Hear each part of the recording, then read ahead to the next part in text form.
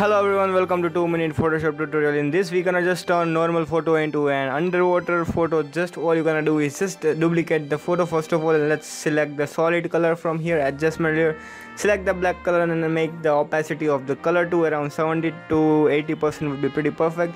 Make sure to select the brush tool and select the black color and just paint on the face of the model, and the opacity of the brush should be around 45 or 40, and we want to just make the face to be glowing.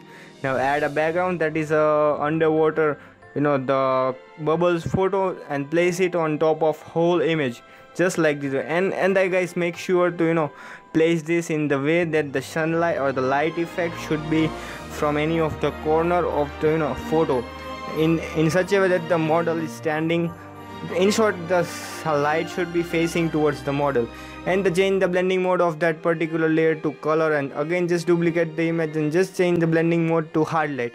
And here guys, you can just add a box blur to 2 to 3% from the filter and add a blur and select the box blur. Here I have already added the blur, so you can just totally add the box blur, and you can just add a jellyfish photo. I'll put the link in the description so you can just download it for free and place it on top of whole image. And it should be, the jellyfish should be looking towards the face of the model, so just place that in such a way.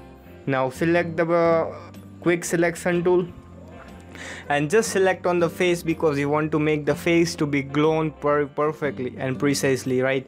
Because the light of the jellyfish should actually coming towards the face, so we have to make a more realistic effect. So you can just create a new layer, empty layer, and just select the brush tool and make sure to select the white color and just change the blending mode to overlay.